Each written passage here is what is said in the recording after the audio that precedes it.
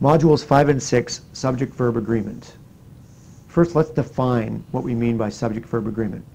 The form of the main verb must match or agree with the subject of the sentence in terms of being either singular or plural.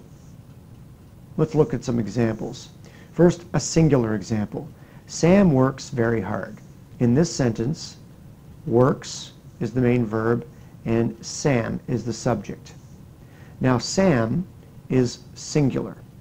So the form of the verb to work that agrees with the singular subject is works. Let's look at a plural example.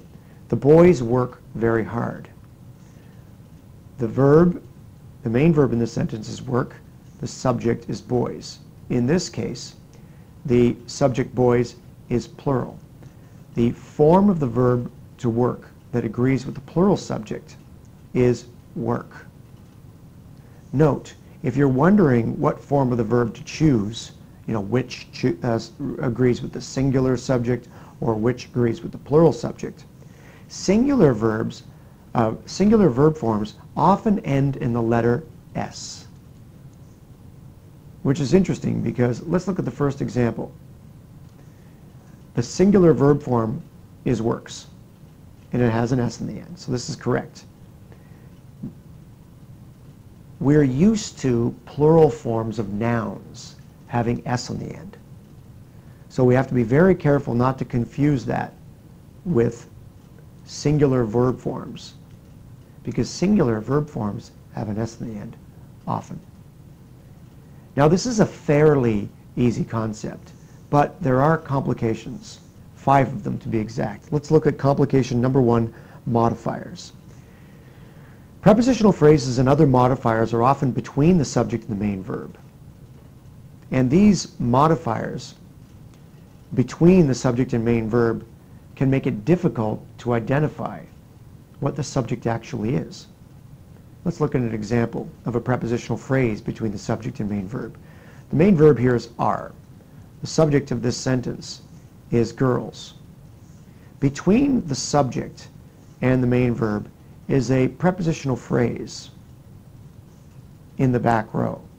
Now, we know from previous videos and lessons that in the back row, as a prepositional phrase cannot contain the subject of the sentence. However, if we didn't realize that and we didn't know that, we might be tempted to think that row is the subject of the sentence. And you'll notice that row is singular. So if we thought row was the singular subject of this sentence, we would be tempted to say, have the verb form as the singular verb form, which is. So we could be tempted, if we thought row was the subject of the sentence, to read the sentence like this. The girls in the back row is my cousins, which of course is incorrect. It's incorrect because the subject of this sentence is girls. And because the subject of the sentence is plural,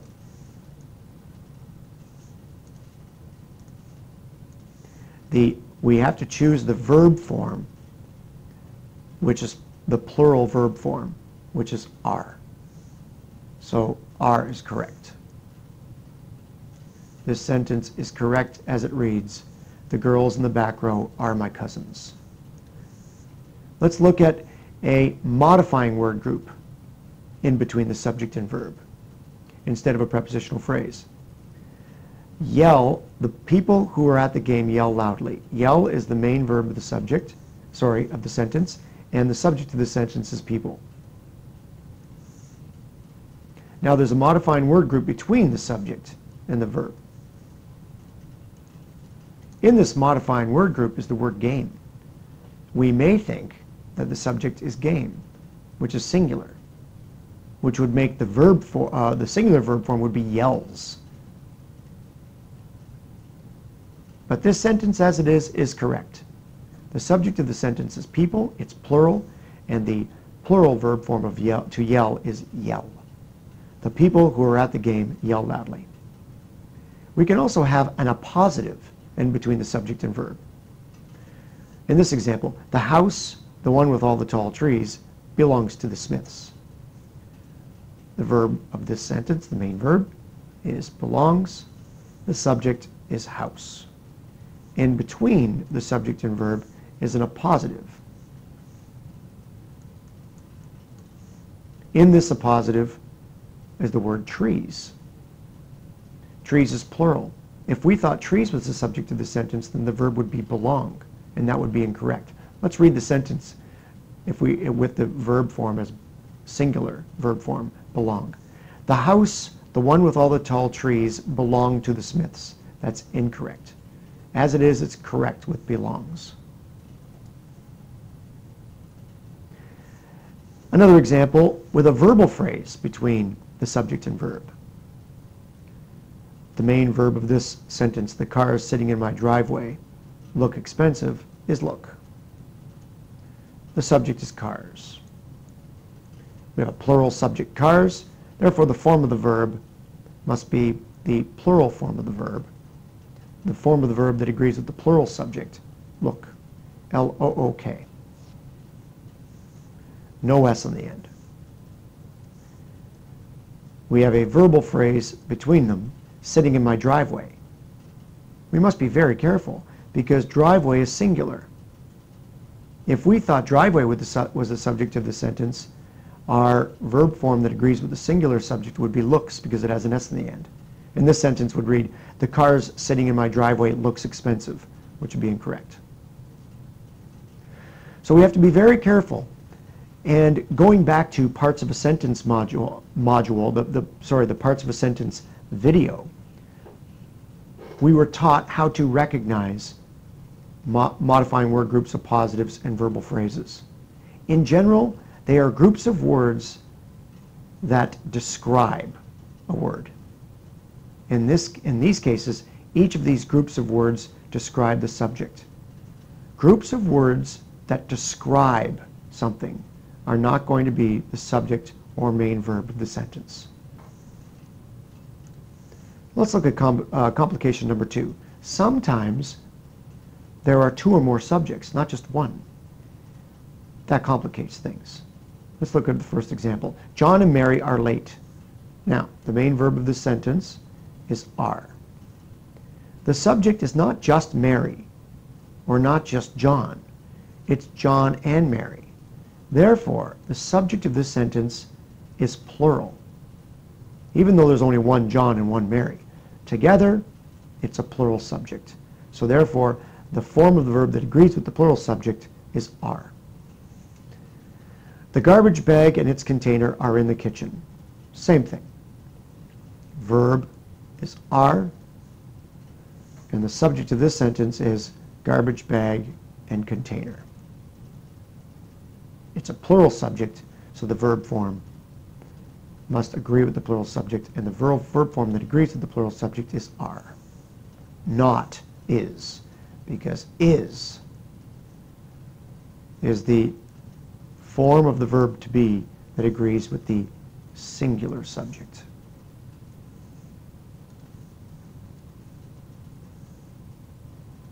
Complication number 3, questions. We have to be careful with questions because usually the subject comes before the verb. So, for example, the bear eats food. So we have the verb eats, the subject comes before it. This is the case most of the time. However, in questions, as you may recall from Module 4, sometimes in questions the verb splits the subject. In this case, do John and Sue plan to work tomorrow? The main verb of this sentence is do plan. The subject, in other words, who do plan? John and Sue. And in this case, it's a plural subject because we have more than one person. It would be incorrect here to say, does John and Sue plan to work? Because does plan would be the verb form that agrees with the singular subject. Notice the hint we discussed earlier. The verb form that agrees with the singular subject usually has an S in it. Complication number 4, there and here sentences. Very similar to questions. Again, usually the subject comes before the verb, but in there or here sentences, the verb comes before the subject. So in this first example, there is one of the books that I needed. The main verb of the sentence is. The subject of the sentence is one.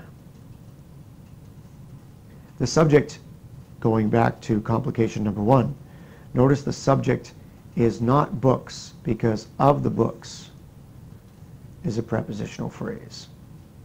And we know that the subject cannot be in a prepositional phrase or a modifying word group or in a positive. So in this sentence, the subject is one, and the verb agrees with the singular subject. And the verb form that agrees with the singular subject is. And notice again, it has an S on the end. And finally, complication number 5, indefinite pronouns. And this is probably the most difficult of the complications. Sometimes the subject is an indefinite pronoun. Therefore, it is unclear whether the subject is singular or plural. Thus the term indefinite pronoun.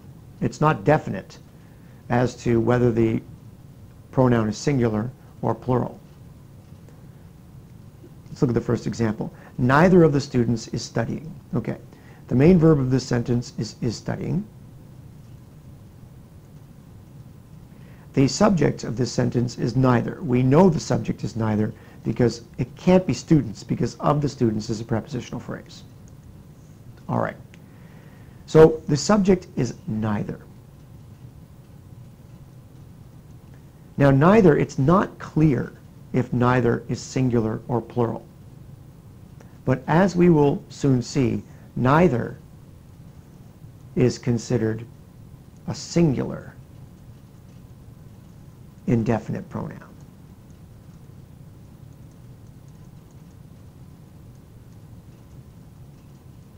And I will provide you in this video with a list of indefinite pronouns and whether they are singular or plural.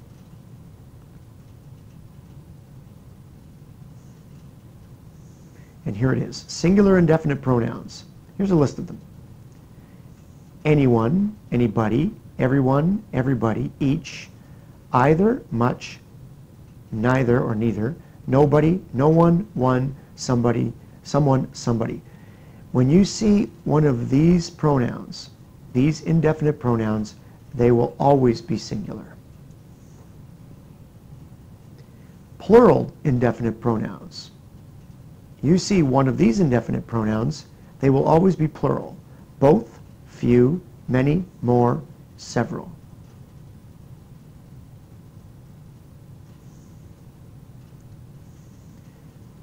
Now, there are some indefinite pronouns that can be either singular or plural, depending on the context. And we'll look at a couple of examples, but here they are. Any, all, most, none, and some. They may be singular or plural. You have to look at the context of the sentence. So, examples. Let's look at the first. Most of the boys are playing.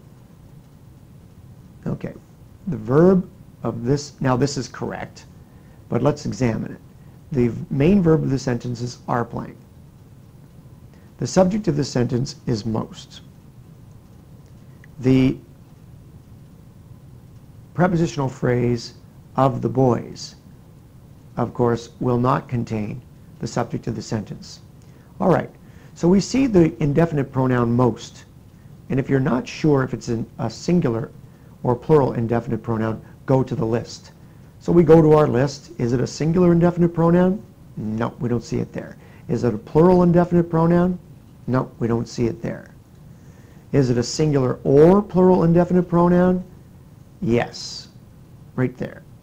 So we have to look at the context of the sentence.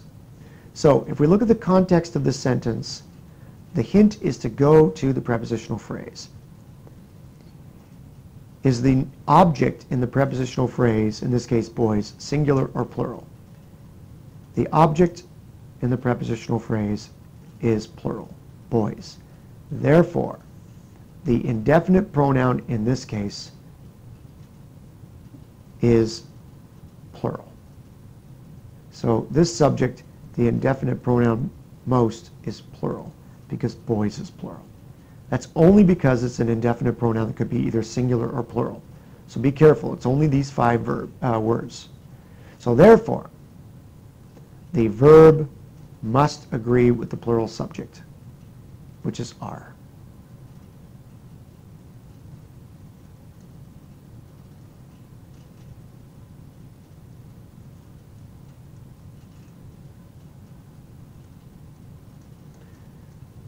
Now let's look at the second example.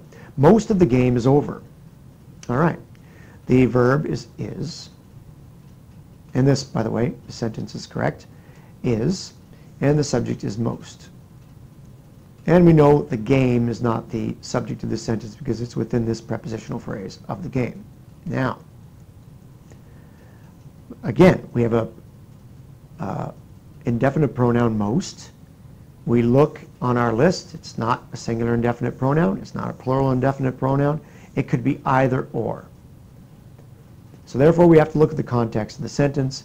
And in the context of this sentence, we look at the prepositional phrase, specifically the object in the prepositional phrase, which is game. Game is singular. So therefore, in the context of this sentence, the indefinite pronoun subject, most, is singular. Therefore, the form of the verb must agree with the singular subject, and that is. And we know that because the hint we had earlier is most of the time the form of the verb that agrees with the singular subject has an S on the end. And that is the case with the form of to be, in this case, is.